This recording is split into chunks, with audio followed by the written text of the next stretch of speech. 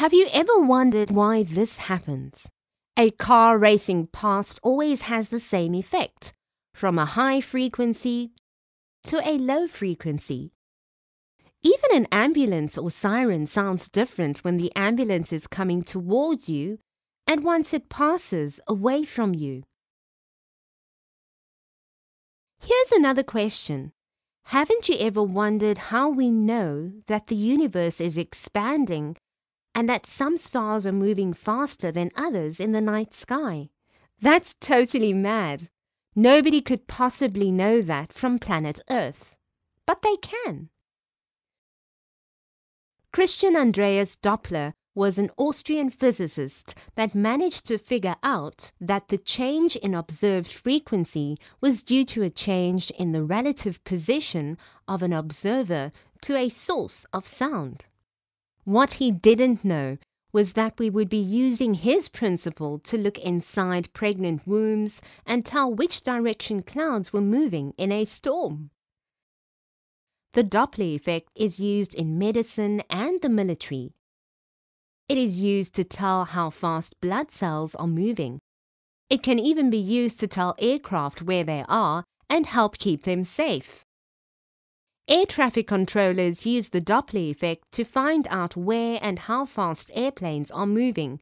Pretty important stuff. Back to space. A binary star is a system made of two stars that spin around one another because they are attracted to one another's gravitational field. Doppler originally figured out that these stars did something very strange. They changed color slightly, depending on which direction they were moving, relative to us here on Earth. The stars approaching the Earth had a higher frequency, while the same star decreased frequency of light when going away. So the idea is this. Waves move at a particular speed that depends on the medium they are traveling through. That speed doesn't change unless the medium changes. Sounds move at around 340 meters per second. Light moves at 300 million meters per second. Now, how does a frequency change? Well, Doppler predicted that the only way to do that was if the wavelength was being altered by the movement of one body relative to another. So when the object that made the sound was moving, it would change the distance between waves. We call this object that makes the waves the source. In this case, we can see the ambulance is the source. The ambulance that is making the sound is squeezing the waves in front of it by following them. So the waves in front of the object would be closer, shortening their wavelength. The waves behind the object would be spread out, causing a longer wavelength.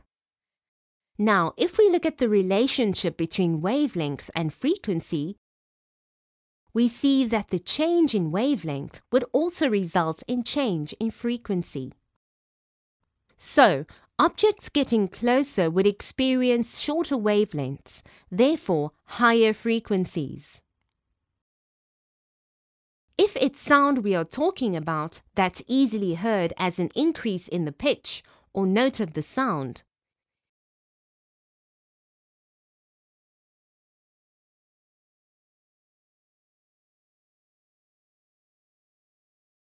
it makes sense that when objects getting further away would make the wavelength larger. That would make for a lower observed frequency and a lower sound.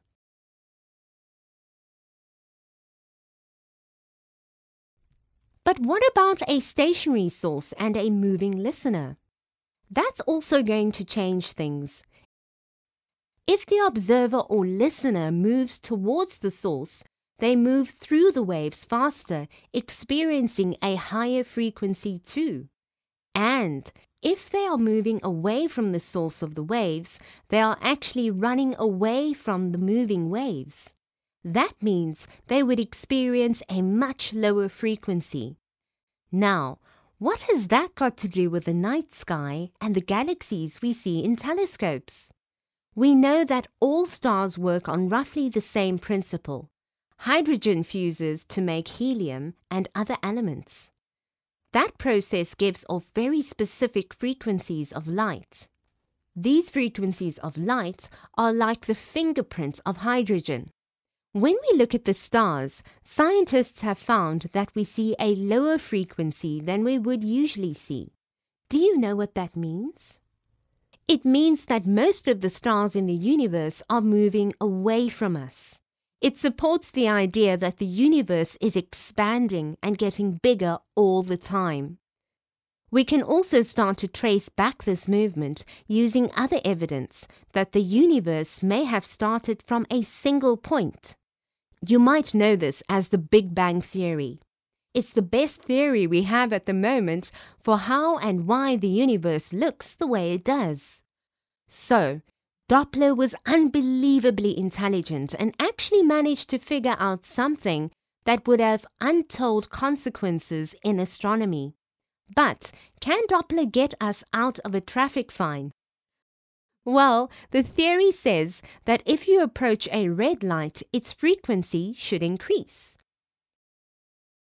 So, in theory, if you were moving towards a traffic light that showed red, you could change the color of the light.